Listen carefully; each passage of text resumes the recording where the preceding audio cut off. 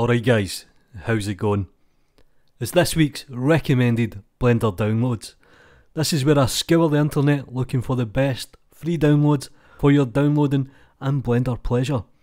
Now I'm fully aware it's just after Black Friday and you might be a little bit like myself where you've just randomly bought add-ons that you might never ever use and you've left yourself a little bit poor. So hopefully these add-ons will kind of lighten the weight a bit, and we're going to kick this off with a golden oldie, and it's the SpaceShip Generator, and I believe this has been updated to work with 2.8 and above, and it's excellent if you just want to quickly generate a spaceship, throw it in the background of the scene. Nobody will be any wiser, so if you like to generate spaceships, SpaceShip Generator's for you. Remember, the link is in the description down below. And let's move this over to a brand new application, and it's called Aqueduct Asset Manager, and it was released on November the 27th.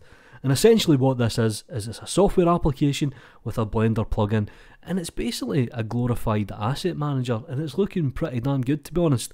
It's available on GitHub for free, or you can buy it on Blender Market. Now I'll be completely honest, when I first set this up it was a bit of a pain in the ass, but once it was working it worked pretty damn good, and I suggest you check it out. And I'm just kind of throwing this one into the mixer. Now I know you have Node Wrangler that kind of sets up PBR materials, but this add-on helps managing PBR materials, and it's called the Material Applier. Now I love little scripts, things that just kind of make your workflow and your life just a little bit easier, and this is Open OS Browser from Blender Browser context menu. So essentially what you do is you set the file path and you can quickly jump to the file browser inside of Blender. Now will it change your life? Probably not, but will it make your life a little bit easier? I hope so. And let's move it over to Gumroad because there's some classic stuff here. And this is a Mercedes C63 Amg rig car. I'm a BMW guy myself, as you already know. I'm a bit of a w***er, so this might be good if you want to kind of practice your car scenes. And this is from Ryan King Art. I might have reviewed this last week, I can't remember, but always check out people's pages because there's some really good content.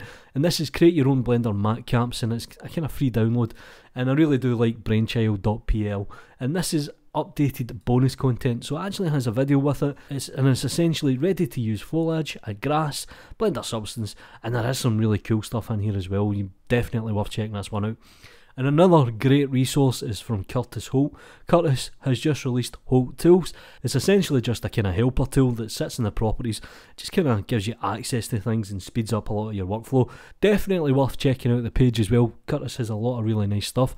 And this is from Salvador, and this is a Snout Blender rig, and there's a Lily Blender rig as well. Now I don't know if these are legal or not, but hey, grab them while we can.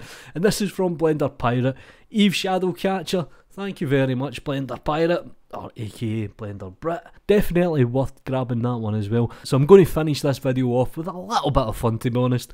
And this is the Asteroids Blender Node Editor game. So you can essentially play Asteroids inside of the Blender Node Editor. And this is from the same developer as the Logo Tracer, the Anti-Seam. Definitely worth checking out this guy's work. Do me a favour guys, like the video, subscribe to the channel if you haven't already. Please support third party developers, you know what to do. Take care.